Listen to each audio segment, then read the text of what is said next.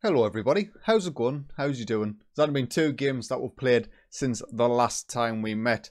Two very good results really. Away from home against Borussia Dortmund, we managed to get a 0-0 draw. It was a pretty even game and I think a point for both sides was pretty much deserved. Although if you had to look more deeply into the stats, maybe Dortmund could have got themselves the win in this one. Next up was a 3-0 home win against Manchester City. Now when Perez with a brace and Luis Montenegro came on and got himself a goal in the 84th minute. Probably one of our most impressive wins this season, maybe not the most emphatic. And that sees the Premier League table looking like this. We currently sit in 7th place on 19 points, 12 points behind Liverpool, who are sitting top of the table. We've now closed the gap to 7 points against Manchester City, who currently round out the top 4. In terms of our Champions League group, this is how it is sitting going into the final game of our group stage. Benfica sit top on 8 points. Ourselves and Dortmund joint second, level on points, but we do have the head-to-head record against them, so we are currently sitting in second. We have only won one game. Only won one game in 5 in this group stage campaign. We drew 4. We're undefeated, which is impressive, but the fact that this is coming down to the last game leaves me very, very nervous. And that takes us to today's games. Home against bottom of the group stage Monaco, and then away from home against Sheffield United in the Premier League. So a few of our injuries have returned, and the only major concern now is Rasmus Nissen-Christiansen, who will be missing for the vast majority of this season. Nasser Univar is also suspended for today's game, so this takes our team to looking like this. Jack Butland in goal, Balymumba, Perez, Badiashile and Miranda in the defence, Antonio and Pugier in the midfield, Reiss Nelson, Chiarte, Batista Maya and Avci leading the line. In terms of that right-hand side, I would really, really like to get Diawara some game time once he is fully returned. Or maybe bring him on for the second half. And our bench is looking pretty strong outside of that. So let's get into today's game. A win is pretty much needed, I would say. Benfica and Dortmund obviously play each other. But let's say Dortmund win and we get beat. We're into the Europa League. Which wouldn't be ideal. I'd rather get into the knockout stages of the Champions League if we possibly can. But Monaco are going to be absolutely no mugs. They've got a decent side. Carrasco, Pellegrini is one of the best young players on the game. At the very least, that's actually really. He's still only 21 years old in my save. And he looks pretty well-rounded. Gelson Martins, Daniele Rugani. Let's have a look at this guy, Quinos. We've probably looked at him before. He is a fantastic central midfielder and I have got him scouted in the past, but obviously he's signed for Monaco this season from Velez. Well, let's get into the game. We know a win is needed. If we win, we are guaranteed to get through into the knockout stages. So let's see how we get on. First highlight of the game, Balymumba with the throw, and Chiarte picks it up on the edge of the box. It's a little bit fast, this. I don't really mind it because we scored ourselves a goal. Oliver Batista Maya with his 4th goal of the season. Balymumba doing excellent work down that right-hand side, filling in for the injured Rasmus Nissen-Christiansen, and absolutely superb stuff by us. Back post cross, Batista Maya is there, rising above the right back for Monaco. 12 minutes in, 1-0. I do actually want to keep an eye on the latest scores, and they've just scored, of course they have. We want to see what's happening in the Benfica-Dortmund game. It's currently 1-0 Dortmund away from home, and let's see this goal, because I haven't seen it yet. Marcus Llorente with his first goal of the season, picks it up on the edge of the area. It's a phenomenal strike. Jack Butland can do absolutely nothing about that. But disappointing to concede so soon after we've taken the lead. But there is a highlight straight from kickoff. We switch the play to Batista Maya on this left-hand side. Is that Perez? That cannot be Perez. It's Reiss Nelson. The highlight does continue with Monaco coming forward down this right-hand side. Keita Balde cuts in from the right. We get the challenge in, but Pellegrini keeps it alive. We win the ball in the centre. That's exactly what we want. And Chiarte bring the ball forward through the centre, goes for goal. Terrible strike. Another highlight now. Monaco win the ball back in the final third for them, but Balymumba wins the ball back for us. Reiss Nelson with the ball over the top. Avci is there. Sudeten could have put us 2-1 up. I need to bring the league table up. So as things stand currently, we have the head-to-head record on both Benfica and Dortmund. So with Benfica winning, we do go through with a draw. It still doesn't leave us in a particularly comfortable position, especially as Monaco are no mugs. But at least right now we can be settled. Final highlight probably of the first half. It's us with a free kick on the halfway line. Marcos Antonio tries to switch the play It is cut out by Monaco. Reece Nelson now picking up the ball on the right-hand side. He's cut in. He's on the edge. Batista Maya with a strike. It's blocked. And again, good save by the keeper. And it's cleared by the Monaco defence. Is this still going to continue? Pougier out left to... I guess not. And there we have it then. Sunderland 1, Monaco 1. Not a bad first half by any means, but I am telling the boys I'm far from pleased. We've dominated the game, but all that matters is the goal line. And 1-1 is not really good enough. Sadetin Avci's having a poor game up top. We're going to get him off straight away for Luis Montenegro 60 minutes in. He's been pretty effective coming off the bench for us, so hopefully he can do something special in today's game. But we do have a highlight with 25 minutes to go. Chiarte pinches the ball from a Monaco throw-in, and Montenegro's in behind. He's got a lot of work to do. He feeds it back to Batista Maya, who's dispossessed in the box. I was half hoping for a penalty there once I seen the slide challenge coming in. But we do continue attack down the left-hand side. Marcus Antonio picks it up. Miranda, can he get the cross whipped in back post? He plays it back to Chiarte. It's in. Montenegro, Batista Maya, somebody. It's a simple save from Majecki. Pougier's not having the greatest game in the centre of the park. I'm tempted to get him off for James Garner and then moving Marcus Antonio into the centre of midfield role with Garner coming in as the deep-lying playmaker in the defensive area. I mean, as things stand, we're going through. We're not going to be lit group winners. Looks like, as long as we don't concede, we'll be going through. We'll bring on Diawara for the last few minutes. We will be going through second place. And now Perez gets a goal from a corner. Doesn't look like it's offside. His 4th goal of the season.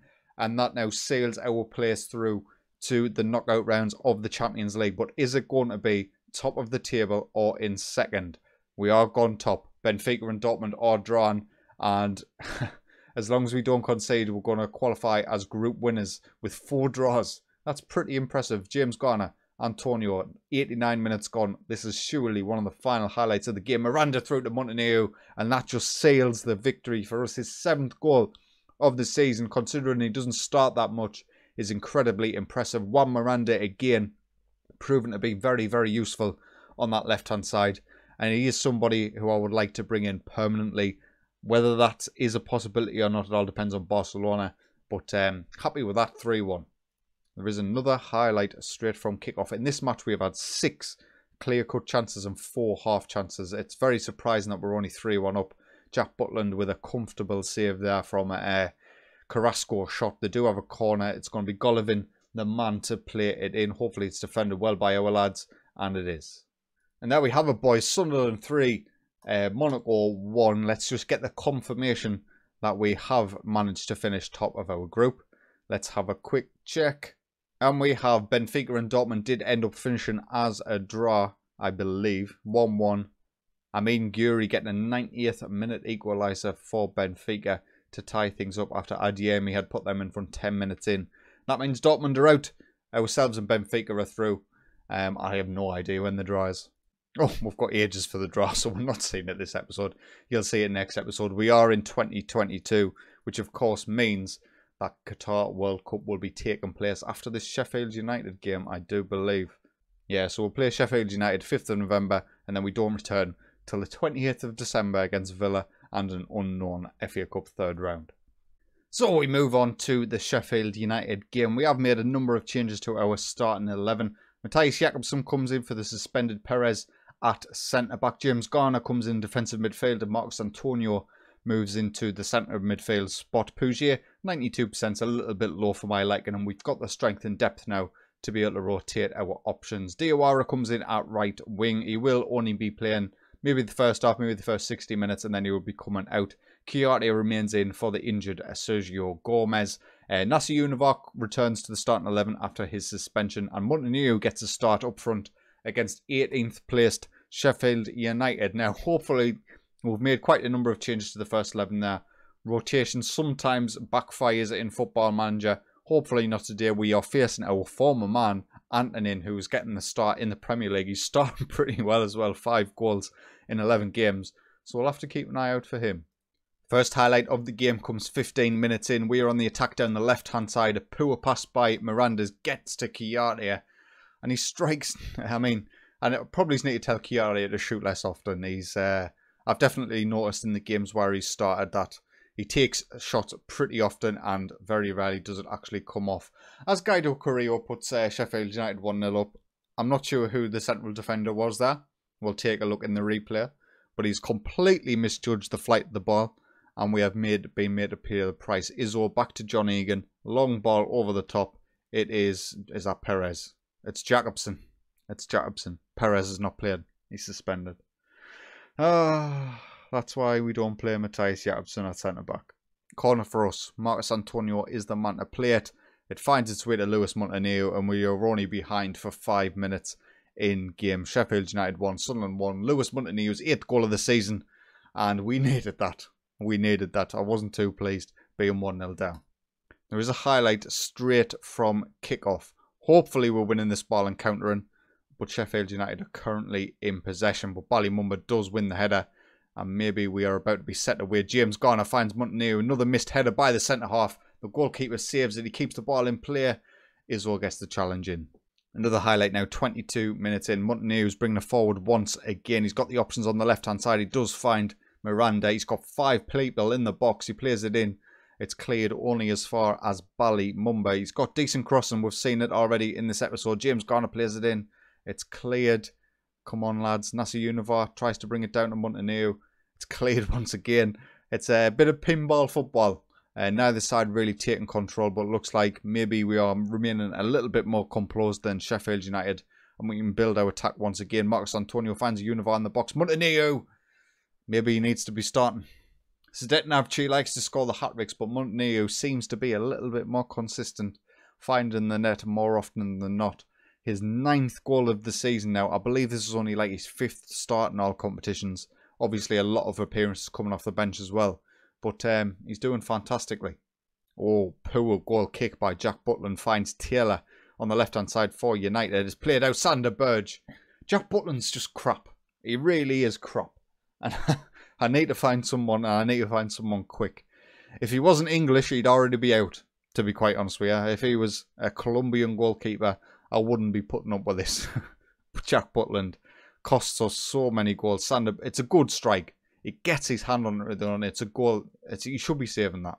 Another highlight now. Sheffield United causing us all sorts of problems. Coming down this right-hand side now. Arias gets past his man. He's in the box. It's a good job he can't finish. And that is going to be it for half-time. Sheffield United 2, Sunderland 2. Disappointing. Hugely disappointing. And I'm going to tell the boys as much. Let's hope that they can turn up for the second half. 60 minutes gone, we'll look to make some changes. Diawara can come off. We'll bring on Reece Nelson probably on that right-hand side. Ballymumba, again, having a poor game at right-back, unfortunately for us. He's basically our only option. I do want to get Josh Timon on for Juan Miranda. Don't want Miranda to get too much game time in case he gets an injury. We'll save our final sub just in case. Half an hour to go.